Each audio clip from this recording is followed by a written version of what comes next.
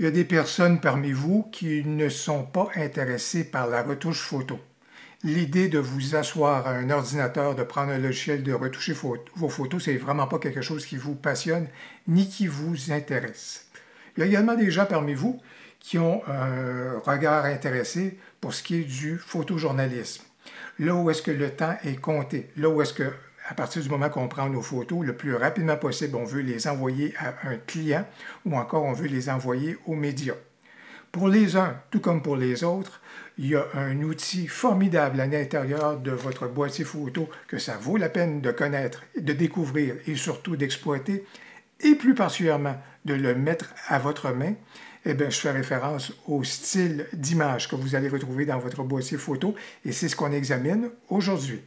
Si c'est votre première visite sur cette chaîne, bonjour, mon nom est Louis Lavoie, je suis l'auteur du blog et de la chaîne fairedelabellephoto.com. C'est une chaîne qui s'applique à partager avec vous des trucs, des conseils, des astuces, de même que des découvertes afin que vous puissiez progresser dans le domaine de la photo. Si vous aimez des vidéos comme celle-ci, n'hésitez donc pas à cliquer sur j'aime, n'hésitez surtout pas à vous abonner. Je vois que vous vous intéressez à l'équipement photo, bien ça tombe bien, j'ai justement plusieurs vidéos sur le sujet.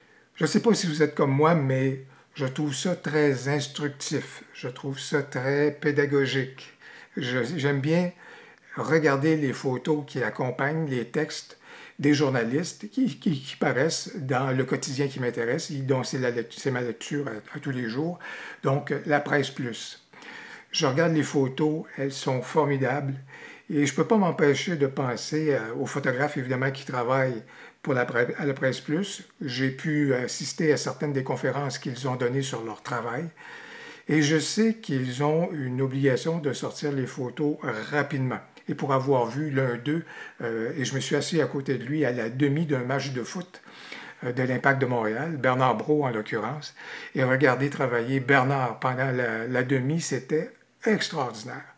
Parce que parmi la centaine de photos qu'il avait prises au foot, ben à ce moment-là, la seule manipulation qu'il faisait, c'était du recadrage. Il sélectionnait, il a probablement sélectionné de 30 à 40 photos pour les envoyer déjà dans la banque de photos de la presse pour accompagner donc les textes au sujet du match là, qui se déroulait.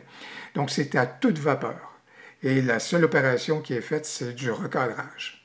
Ça veut donc dire qu'au niveau du rendu de la photo, on a déjà atteint le résultat qu'on veut. Et ces photojournalistes-là, je dois vous dire, mettre vraiment à profit quand je regarde certaines des photos. Et tout comme quand j'ai regardé certaines des photos qui font l'objet, par exemple, de la tournée mondiale de World Press Photo Tour, si vous voulez, donc ces photos qui sont prises au niveau en photojournalisme, ben c'est pour vous dire que ces photos-là, souvent, elles sortent directement du boîtier. Et avec un style d'image qui est configuré selon la situation à ce moment-là que le photographe, dans laquelle le photographe il est plongé. Alors, ça vaut la peine de découvrir les styles d'image que notre boîtier nous offre. Ça vaut la peine de les comprendre, mais ça vaut aussi la peine de savoir comment créer un style d'image ou des styles d'image ou peaufiner ceux qui sont présents de façon à ce que ça se colle davantage à notre style, aux situations photos qu'on veut exploiter et que ça nous permette d'obtenir le résultat dès la prise de vue à ce moment-là de ce qu'on recherche. Qu'est-ce qu'un style d'image? Bien, on peut considérer ça comme étant un pré-réglage. Au même titre que si vous le faisiez dans votre logiciel de retouche photo, bien, votre manufacturier a dit « j'offre déjà des pré-réglages qui vont donc s'appliquer au niveau du rendu de la photo.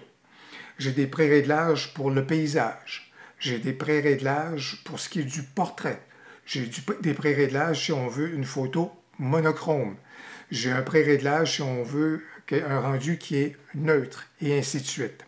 Entre autres, dans les pré-réglages, ben, ceux de Fuji font bien des jaloux parmi les photographes parce que ce sont d'excellents pré-réglages qui assez souvent viennent apporter des simulations de films qui ont fait époque à ce moment-là.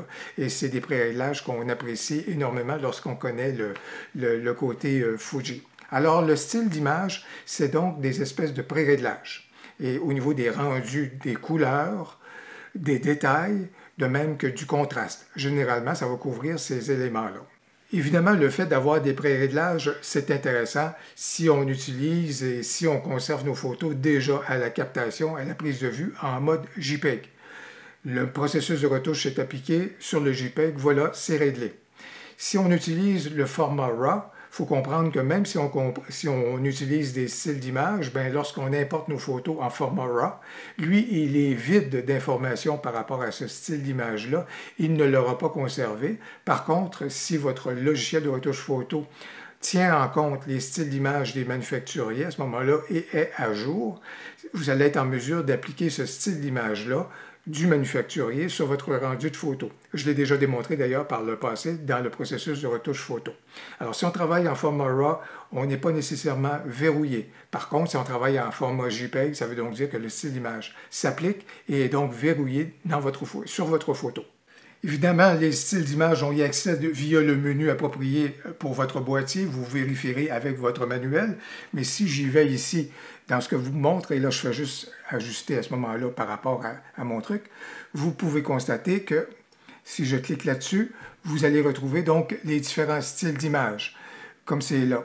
Et si je me promène de un à l'autre, le mode automatique, ici, j'ai le mode paysage, standard, pardon, vous voyez le mode paysage, dans ce cas ici, le mode portrait qu'on vient de passer, détail fin, ici il y a le style neutre, ici il y avait le style fidèle, etc. Donc c'est les différents styles qui sont donc proposés par Canon, et pour chacun de ces styles-là, ben, si je clique ici sur la touche Info, ben, vous êtes en mesure donc d'accéder à la configuration donc de ces styles. Et ça va porter sur les détails, ça va porter sur le contraste, sur la saturation. Alors voilà donc pourquoi vous êtes en mesure de rentrer dans chacun des styles si vous voulez. Et si vous le souhaitez, apporter des modifications pour le moduler à votre convenance, ou encore, bien sûr, on va être capable d'aller se créer notre propre style et c'est ce qu'on va faire maintenant. Il y a quelques années, donc, j'avais vu, et comme je vais habituellement lorsque l'événement se tient, j'étais allé au World Press Photo Tour à ce moment-là, au niveau du photojournalisme. Et puis, il y avait en particulier une photo qui avait retenu mon attention. Il y en avait plusieurs, mais il y en avait une au niveau du rendu qui me plaisait énormément. Et je vous dirais, donc, à ce moment-là, c'est là que j'ai regardé le fait de créer mon propre style. Et je vous renvoie vers un article qui va être dans le descriptif de la vidéo, un article que j'ai écrit sur mon blog à ce moment-là. Et dans cet article-là, vous allez retrouver la recette, si vous voulez, du style que je m'étais créé, inspiré par cette photo-ci, donc, que j'avais vue dans le World Press Photo. Qu'est-ce que j'avais remarqué? Des contrastes très appuyés, si vous voulez. La saturation qui était une légère désaturation. Les couleurs étaient très vivantes, si vous voulez, mais c'était parce que le contraste était bien présent. Alors, ça punchait énormément.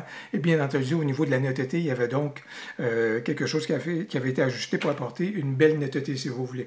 Donc, vous allez retrouver dans le descriptif de la vidéo la recette que j'avais appliquée à ce moment-là pour me créer mon profil personnel. Et je le disais d'ailleurs, habituellement, dans vos styles d'image, le manufacturier va vous permettre de vous créer peut-être 1, 2, voire même 3 styles d'image personnels.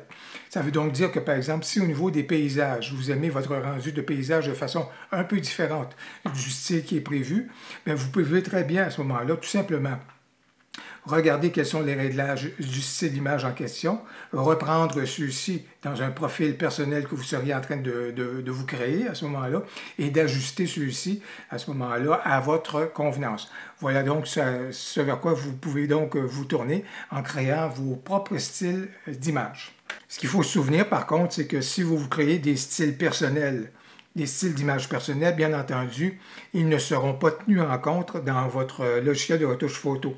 Habituellement, les styles d'image qu'on retrouve sont ceux de base proposés par les manufacturiers, mais les personnels, les styles d'image personnels créés à ce moment-là, il n'y a aucune migration des informations qui va aller vers votre logiciel de retouche photo.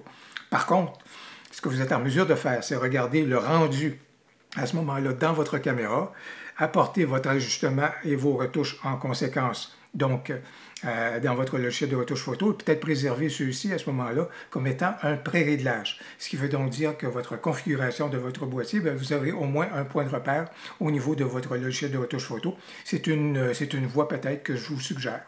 Au final, je veux vraiment vous encourager à aller exploiter, si vous le souhaitez, les styles d'image de votre boîtier. Allez les découvrir, allez les ajuster, allez les peaufiner. Il n'y a vraiment aucun souci, ça ne viendra pas dérégler votre boîtier pour autant, dans la mesure où si vous vous créez des styles d'image, assurez-vous à ce moment-là de les créer à l'intérieur des styles d'image personnels que vous avez la possibilité de configurer à votre guise. N'hésitez pas. Il n'y a pas de souci, il n'y a pas de danger. Et puis évidemment, ça peut à ce moment-là apporter un rendu qui va être intéressant et à votre convenance si vous n'avez effectivement pas le goût nécessairement de passer du temps à l'ordinateur pour retoucher vos photos. J'espère que la vidéo vous aura été utile. Si c'est le cas, n'hésitez donc pas à cliquer sur j'aime et surtout n'hésitez pas à commenter. J'ai bien hâte de vous lire. Au plaisir, à la prochaine.